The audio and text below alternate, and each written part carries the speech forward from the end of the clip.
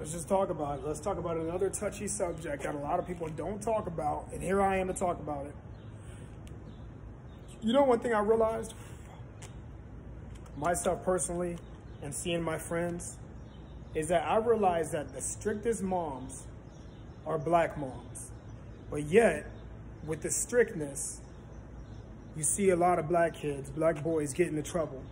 And it made me question, I understand the strictness is because these mothers, single parent moms, or whether two parent households, they know what the statistics are for black boys. They know the distractions, they know the environmental factors and all that stuff. But is the strictness rubbed off on the kid the negative way? Like, does it make, okay, she's so strict on me, she's yelling at me, she's whooping my ass and everything. Does that make that person become the person that's yelling, whooping ass, and yelling at everybody else? Is the strictness, do they think that the strictness is to keep these kids out of trouble, but really it just makes them more rebellious? Because I know a lot of strict black moms that wanted nothing but goodness for their sons. And the sons end up going to prison, getting into trouble, smoking weed, carrying guns.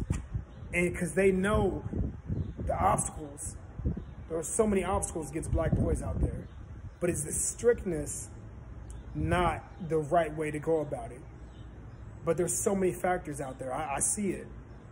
The music, the movies, the images, the clothing, everything, the environment, the neighborhoods. So it's like, what tactic should be used that does not make these kids so rebellious so they have a brighter future?